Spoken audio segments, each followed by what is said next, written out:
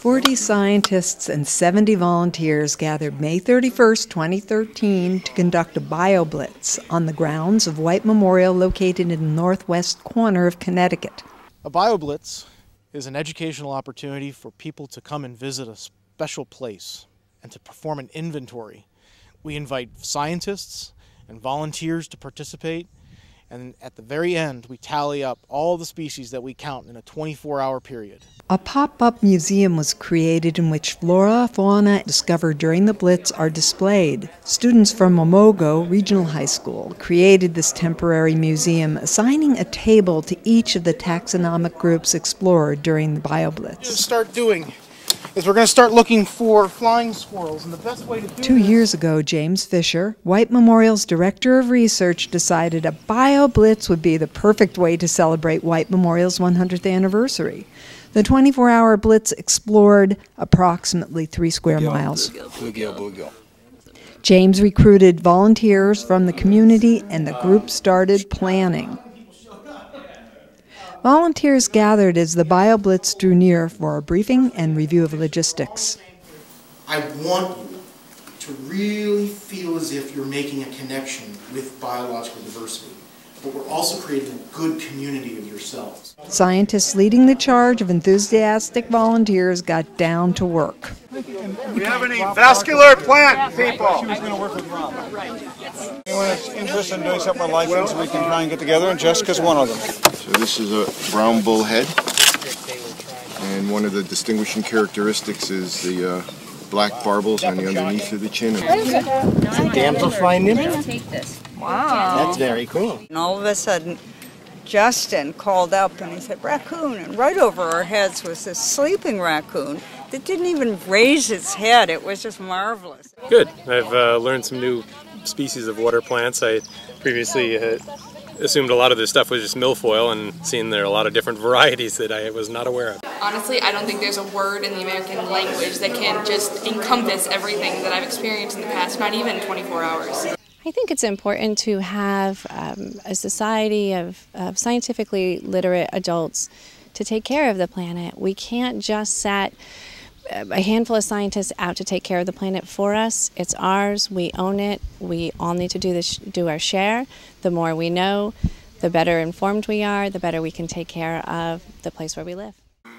As citizens, we have a right and responsibility to know our role in the environment.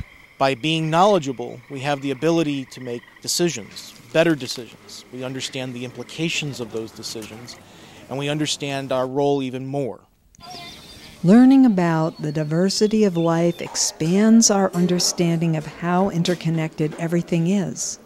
The more we understand about this web of life on which we all depend, the healthier our decisions and actions will be. Why is biodiversity important? I don't think we've ever seen anything good come from a monoculture. The more diverse we are, the healthier the ecosystem is, the healthier the planet is. Clean air, clean water, good soil. Biodiversity is key. How do you express success after an event such as White Memorial's 100th anniversary community-powered BioBlitz? That's it. 931 species. That's it.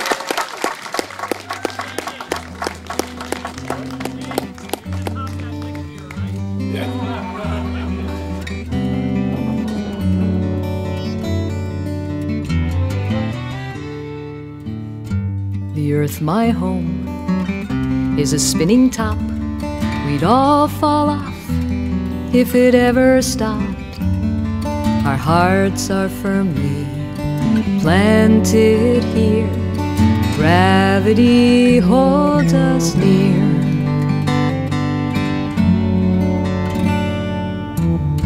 The earth, my home, is an ancient place.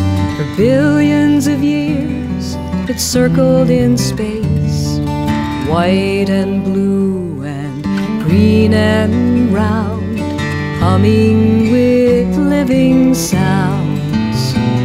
It's the perfect planet to hang your hat, the perfect balance of habitats, a delicate, dazzling, heavenly sphere.